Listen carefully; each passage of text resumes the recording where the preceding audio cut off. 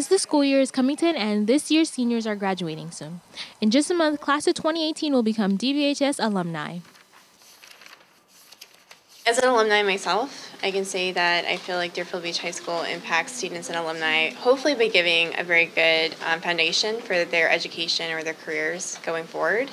Also in providing a sense of community. When I think of Deerfield, which is my hometown, I think of the high school. That's part of why I wanted to come back here and teach.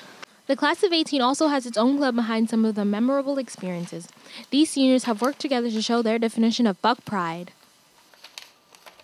There's no really set job for each officer. It's like once you're in office, everybody put their foot forward to make the class great. But being a high position like president, vice president, people do expect to see you put your first effort in more. And although they may be walking on the stage soon, there's still some advice they have to offer from the underclassmen days.